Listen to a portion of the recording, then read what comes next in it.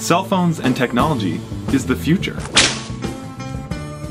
Cell phones are the devil. The old cell phone policies are being reformed.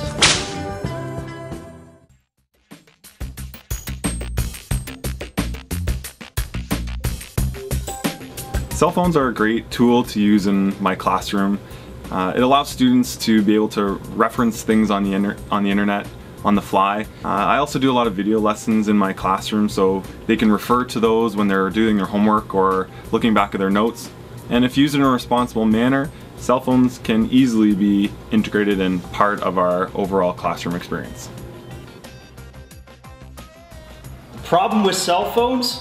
Where do I start?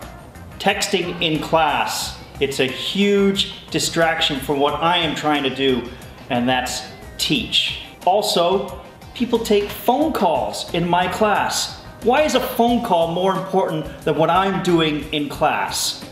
And yes, you can cheat with cell phones. I've seen it happen before. You think that I don't see you on that cell phone, but I'm always watching. I know.